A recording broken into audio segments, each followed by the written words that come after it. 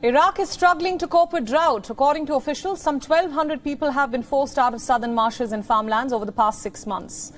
The Mesopotamian marshes, a UNESCO World Heritage Site, have been battered by low rainfall and reduced flows in the Tigris and Euphrates rivers due to dams being built upstream in Turkey and Iran.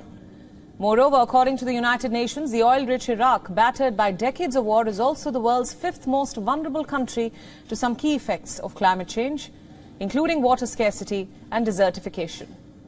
And due to the ongoing drought in the country, according to the head of the Agriculture Authority, the mass exodus began in April, while he also added that more than 2,000 buffaloes had died as a result of the drought. Meanwhile, last month, Iraq's Water Resources Minister said that the year 2022 has been one of the driest years that Iraq has seen since 1930. He said this citing 3 consecutive years of low precipitation and reduced river flow.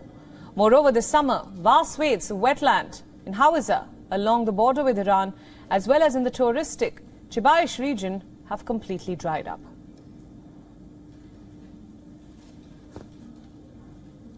WION World is now available in your country. Download the app now and get all the news updates on the move.